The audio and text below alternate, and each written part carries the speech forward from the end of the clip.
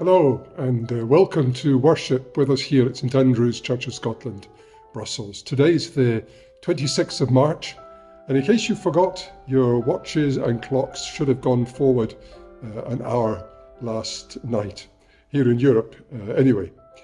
The title of our service today is Flesh and Bone.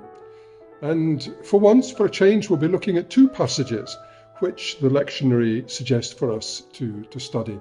One about bones in Ezekiel, and the other about flesh in Paul's letter to the Romans at chapter 8. In the picture story, we're looking at something that happened just a day or two before Jesus was crucified, when he washed his disciples' feet. And we learn something there about leadership and service. First, though, I invite you to join in the call to worship with the words in bold. Hear me, O Lord, and answer me, for I am poor and needy. Guard my life, for I am faithful to you. Save your servant who trusts in you. You are my God. Have mercy on me, Lord, for I call to you all day long. Bring joy to your servant, Lord, for I put my trust in you. You, Lord, are forgiving and good, abounding in love to all who call to you. Hear my prayer, O Lord. Listen to my cry for help. Amen. Our opening hymn is In Christ Alone, My Hope is Found. Let us worship God.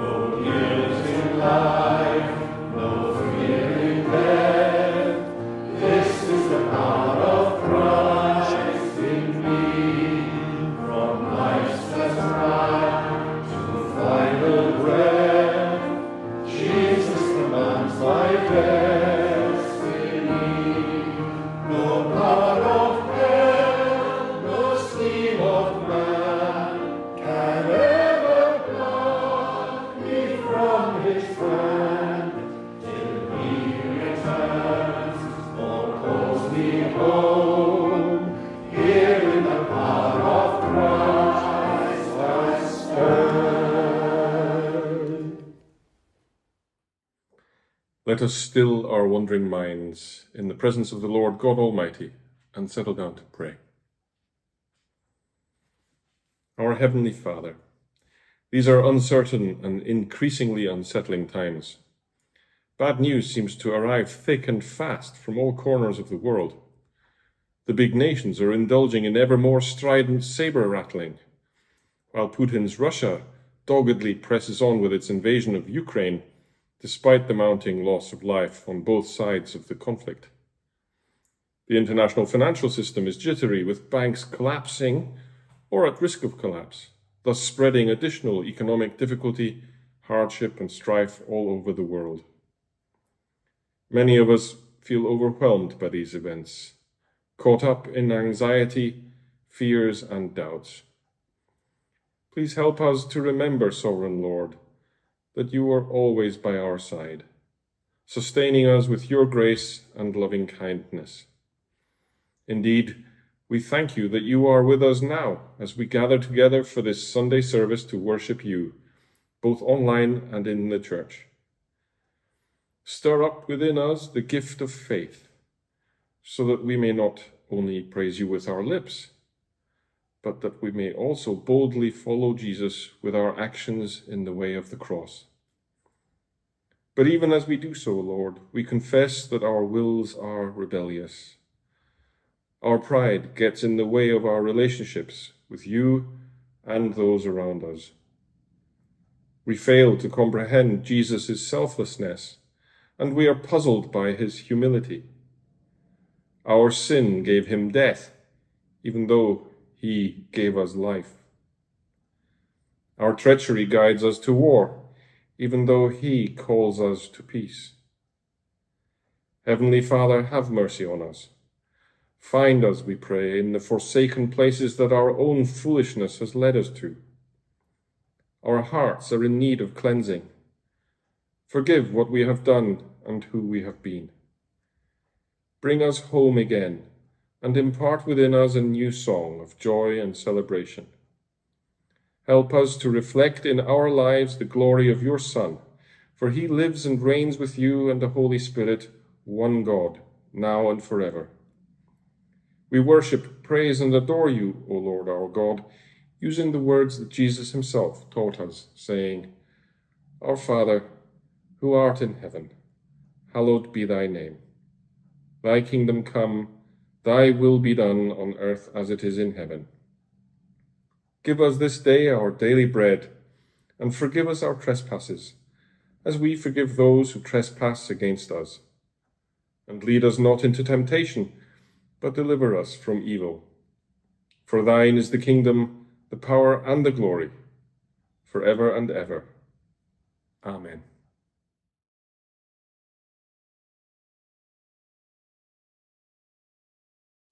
Now, this is a story written in the Bible by one of Jesus's disciples, one of his helpers, his friends, who was called John. He saw just about everything that happened to Jesus during those 3 years of ministry. And you'll find it in John chapter 13 if you want to look it up. So Jesus and his friends had a special meal together. Then Jesus wanted to teach them something about how a leader cares for others. He got a bowl of water and a towel. I'm going to wash your feet, Jesus said. His friends were very surprised. Jesus knelt down and began to gently wash their dirty feet and dry them on a towel. And Peter, who of course was one of Jesus's friends, was very upset. And he said, I think this is a servant's job, what you are doing. You are our important leader. You shouldn't be doing this. But Jesus was showing them that a good leader isn't too important to do anything for other people. It was Peter's turn. "You'll never wash my dirty feet," said Peter. "But I am being your true friend. I'm showing you what love and service are." That's what he meant. "Then wash my face and hands as well," said Peter. "I want to learn how to look after other people the way you do," said Peter. But Jesus said, I don't need to do that. The rest of you is clean. And he washed his feet. And that's a very important story. Just before Jesus died, that happened. It's an important story because it demonstrates to us, it says something to us about what it is to be a Christian, to serve other people, and what it is to be a leader, that you should never think that you're above everybody else, or that something is too low, too dirty, too menial to do.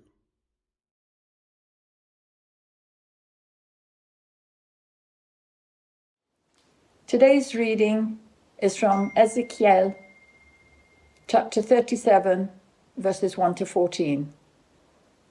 The hand of the Lord was on me, and he brought me out by the Spirit of the Lord and set me in the middle of a valley. It was full of bones. He led me to and fro among them, and I saw a great many bones on the floor of the valley, bones that were very dry. He asked me, "Son of man, can these bones live?" I said, "Sovereign Lord, you only know." Then he said to me, "Prophesy to these bones and say to them, dry bones, hear the word of the Lord. This is what the Sovereign Lord says to these bones. I will make breath enter you, and you will come to life. I will attach tendons to you and make flesh come upon you and cover you with skin. I will put breath in you, and you will come to life. Then you will know that I am the Lord." So I prophesied as I was commanded. And as I was prophesying, there was a noise, a rattling sound, and the bones came together, bone to bone. I looked, and tendons and flesh appeared on them, and skin covered them, but there was no breath in them. Then he said to me, "Prophesy to the breath. Prophesy, Son of man, and say to it, this is what the Sovereign Lord says. Come, breath from the four winds, and breathe into these slain, that they may live." So I prophesied as he commanded me, and breath entered them. They came to life and stood up on their feet, a vast army. Then he said to me, "Son of man, these bones are the people of Israel. They say, our bones are dried up and our hope is gone. We are cut off. Therefore prophesy and say to them, this is what the Sovereign Lord says. My people, I'm going to open your graves and bring you up from them. I will bring you back to the land of Israel. Then you, my people, will know that I am the Lord, when I open your graves and bring you up from them. I will put my spirit in you, and you will live, and I will settle you in your own land. Then you will know that I, the Lord, have spoken, and I have done it, declares the Lord. The second reading is from Romans chapter 8, verses 6 to 11. The mind governed by the flesh is death, but the mind governed by the Spirit is life and peace. The mind governed by the flesh is hostile to God. It does not submit to God's law, nor can it do so. Those who are in the realm of the flesh cannot please God. You, however, are not in the realm of the flesh, but are in the realm of the Spirit, if indeed the Spirit of God lives in you.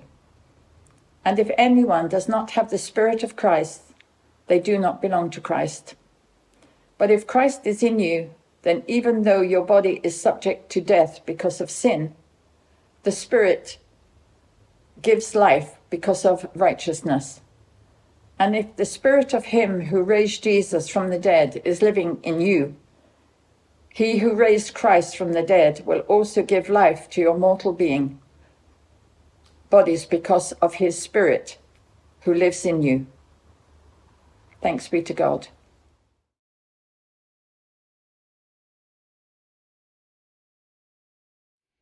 So this week we're dipping into both the Old Testament and the New Testament to see what they tell us about Lent, about our place in Lent, about where we're at in our walk with God. I hope we'll see how Ezekiel ties in with what Paul wrote to the Romans. And last week we looked at that important historical event in the history of Israel when David, the shepherd boy, was anointed king.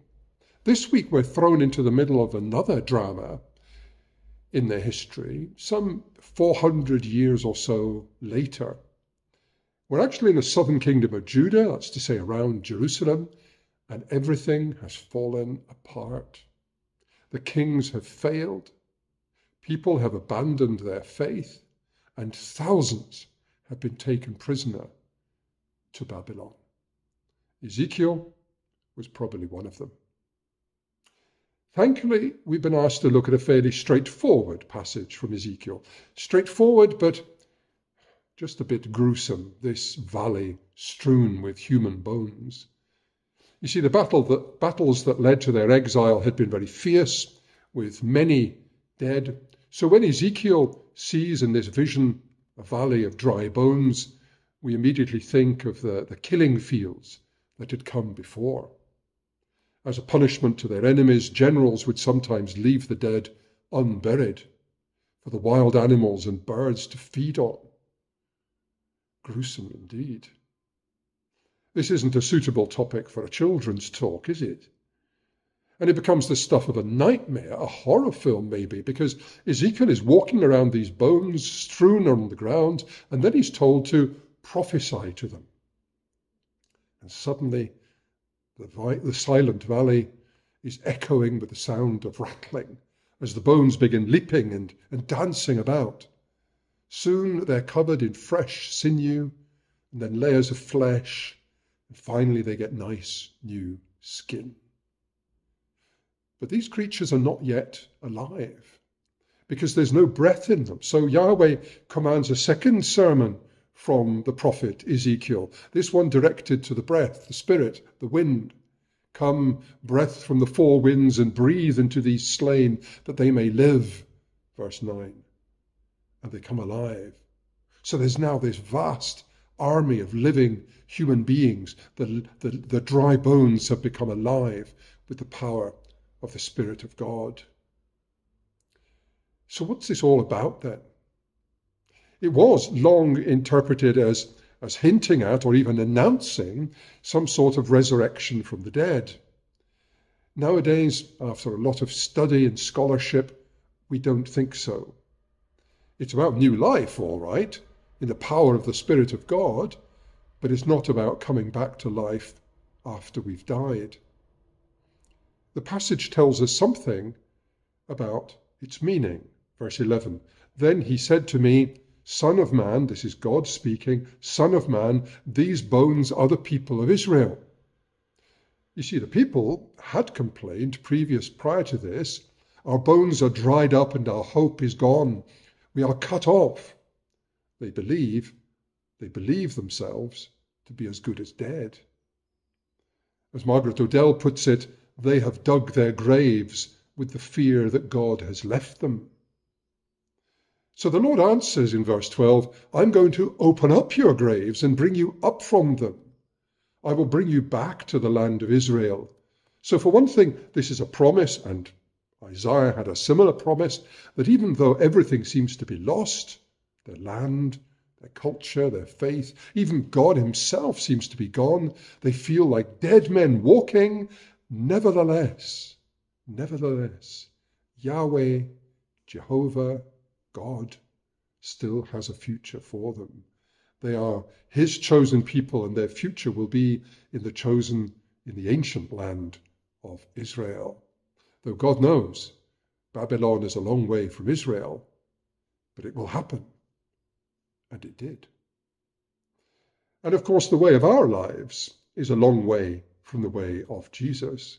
That's one reason why we're asked to look at this passage in Lent. We journey with Jesus through Lent, trying to walk with him, but all too often we drift away. We need to rediscover God's way and be refilled with the Spirit of God. In this sense, we too are Ezekiel's dry bones, waiting for a fresh breath of the Spirit to give us sinew and flesh and skin so that we might find hope, become whole again, and indeed live again. I say this because when we read about bones in the Old Testament, of course it doesn't usually mean literal skeleton-type bones. In Psalm 31, for instance, he writes, "My life is consumed by anguish, my strength fails, and my bones grow weak." He's talking about his deepest, essential self. When we read in Psalm 6, "My bones are in agony," we shouldn't think that he's got arthritis or something. He means that he's consumed with inner torment. And the other key word here in this passage in Ezekiel is the Hebrew word ruach. It can mean spirit, as in God's spirit, or wind, or breath. And there's a play here on all three meanings. The key to the story as it unfolds is that in order to live, they need not only flesh and skin and sinew, but also breath. Verse 6, "I will put breath, ruach, in you, and you will come to life." With God's Spirit, anything is possible. Without it, they have just a flesh and blood existence. With his Spirit, they have life. So as Ezekiel describes this vision of dry bones to the exiled people, he's saying, this is you. This is you. You are the dry bones. You are, as it were, dead. But God can and will make you come alive again. Now, the word that crops up repeatedly in Paul's letter to the Romans isn't bones, but flesh. And just as Ezekiel didn't mean the word literally, neither does Paul. But it's not quite so easy to explain what he means. First, what he doesn't mean is that the flesh is bad. Some early and indeed not so early Christians thought so, but he doesn't say that. He's not saying that it's bad to enjoy the pleasures of the flesh, eating, drinking, sex, hearing music, seeing art. He's not saying that at all. Let me try to explain how I understand the word flesh as Paul uses it. Recently, I read an interesting French novel called Ce qu'il advint du sauvage blanc. Some of you may have read it. The true story of an 18-year-old French sailor called Narcisse Pelletier, who was left stranded on the north coast of Australia in 1844. Somehow he survived among the local native people for 17 years until he was rescued. He describes how life for the local people was very harsh. It was dominated by the need to find food, to kill animals, to eat, to drink. Sex was pretty random. They lived together, but not, he thought, really in community. Not in families as such. They appeared to have no culture, as Pelletier saw it. Very little art, singing, music, and so on. Now, it has to be said this was his point of view, what he reported later. But that way of life, that very basic way of life, really describes what Paul means by flesh, just meeting your basic needs of eating, drinking, reproduction, and so on. So he's obviously not against eating and drinking. It's just that there has to be more to life than that. If you only ever think of those things, you're missing something vital. We also have our minds, we have our hearts. Above all, we have our spirits. I think we'd all agree about that, wouldn't we? So it seems that Paul thought that not everyone in the church fellowship in Rome was really, truly, deeply alive. And therefore they weren't Christians. Some of them were probably involved in the local religions with much wine drinking and feasting and a very free morality. So he writes, verse 7, the mind governed by the flesh is hostile to God. It doesn't submit to God's law, nor can it do so. If all you ever think about is satisfying your basic needs, you allow no room for God in your life. So Alan Brame writes, in a very real sense, flesh refers to all the ways in which we seek to fulfill our needs, our wants, our desires. A life that is dominated by self-centeredness and just achieving our own ambitions. So Paul warns us that when we live a life that's just taken up with getting what we want and getting others to do what we want, we end up choking the life out of ourselves. How many of our sentences begin with I and end in me? A life that's dominated by selfishness leads to spiritual death. We close in on ourselves. Now that's true, I think, but it's not all quite that Paul means. It's surely right that selfishness is bad for us. Morally, it's wrong. But Paul's writing about something more, indeed something deeper than morality. And the key verse, I think, is verse 11. If the spirit of him who raised Jesus from the dead is living in you, he who raised Christ from the dead will also give life to your mortal bodies because of his Spirit who lives in you. That's verse 11. Put simply, until we come to faith, we are, as it were, dead. We're like Ezekiel's dry bones. We're also like those native people in Australia that Narcisse Pelletier described. We have bodies that eat and drink and maybe even be merry, but spiritually, we have no life. That's what Paul's saying. And this is actually one of the very basics of faith for us as Christians. Something that John Calvin, for instance, taught vigorously and persuasively. We need to come alive spiritually. And it's why Christians consider this section of Romans chapter 8 to be right at the very heart of our faith. If we want to live in the kingdom, we need spiritual life. We need to come alive spiritually. We can't do that on our own. We can't just choose to enter the kingdom. That's not enough. We need God's help. We need the Spirit to get in. So in verse 9, Paul contrasts the realm of the flesh and the realm of the Spirit.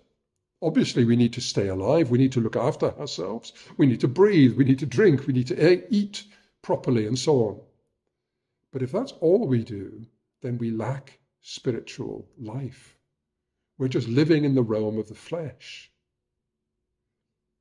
As we enter the final stretch of our Lenten journey, next week is Palm Sunday, Paul offers us a reminder to ensure that we're not completely taken up with the basics of life, that we're not focused solely on our own needs and wishes, that we need to make room for God. And he said that to the Romans, these people who were in the church, don't forget.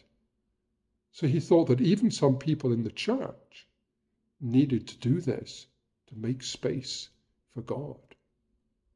We need to find time to be quiet and still, because those are the moments when we can grow spiritually, when we sense the presence of God more powerfully.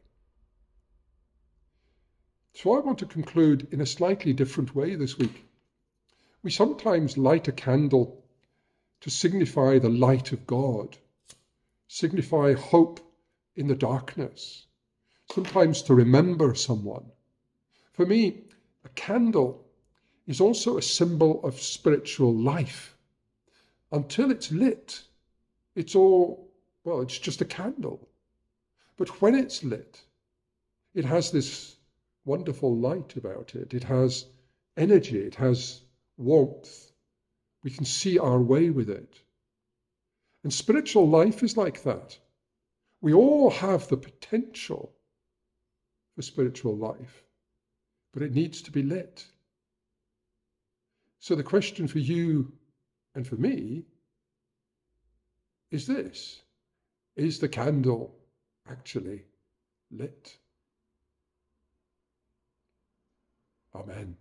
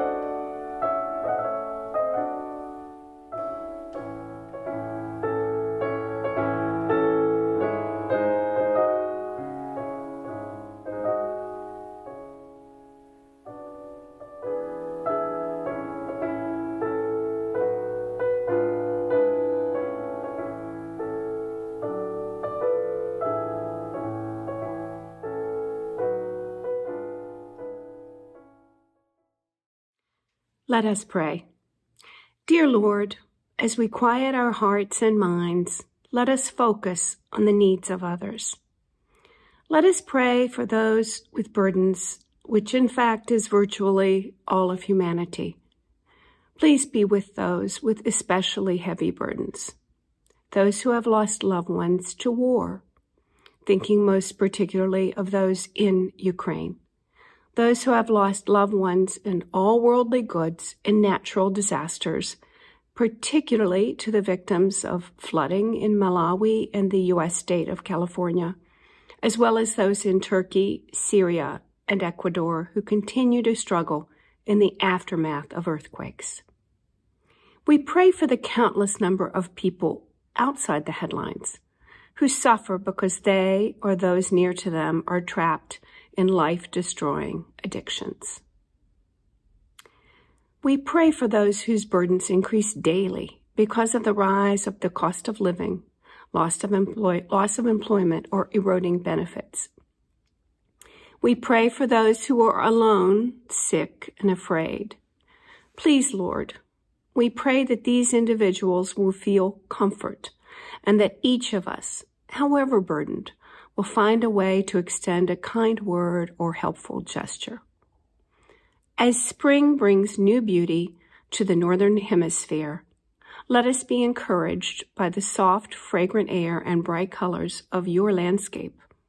May we rejoice and find strength in your promise of new life in your Son, our Savior, Jesus Christ. Let us rejoice in the community of St. Andrews and the recent gatherings of the International Presbytery and our Excel community at the Jumbo Sale.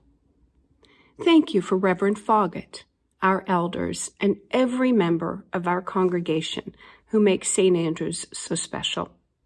Please, Lord, lead us forward with continued resilience, cooperation, and divine inspiration. In Jesus' name, amen.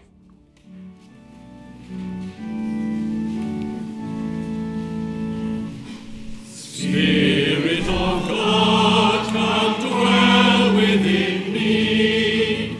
Open my heart, oh, so set me free. Fill me with love for Jesus I Lord. Come fill me with living waters. Jesus is living, Jesus